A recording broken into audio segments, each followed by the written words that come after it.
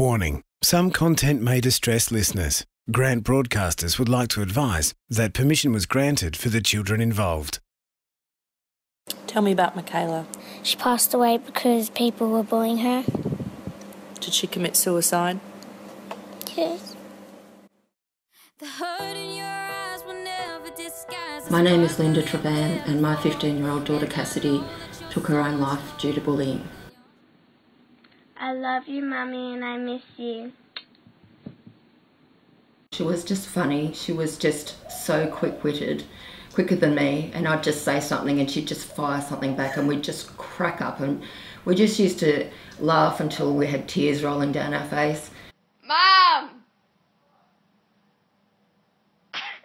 Don't tell me you're peeing with the door open again.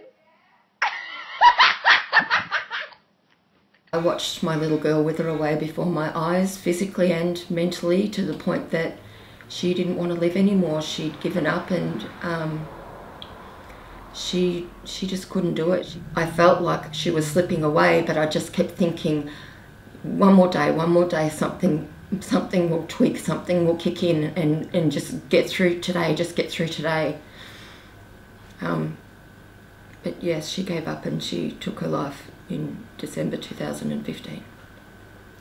Why? I mean, that was my baby. That took me 2 years and 3 miscarriages to make that baby. That was almost 16 years of raising her, and now it's all gone. It's not just the past that's gone, it's my future with her.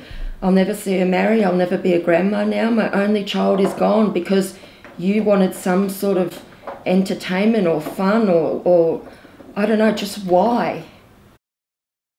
1 in 4 children are cyberbullied, and that can have a devastating effect on them. How does it make them feel? Let's go find out, because I'm going to sit down with 10 and 11-year-olds and have a chat about it. They usually say that I'm fat, that I'm overweight, and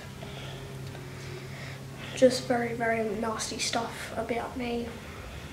That I look chubby, I look messy, and yeah. How does that make you feel? Very, very, very, very sad. My friend got bullied.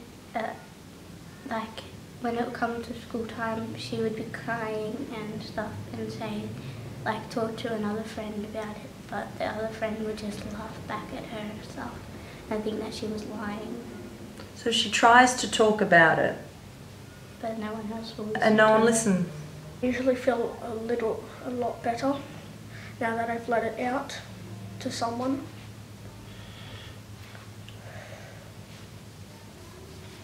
Hugs okay? Yeah. Have you ever had any really bad thoughts? Yes.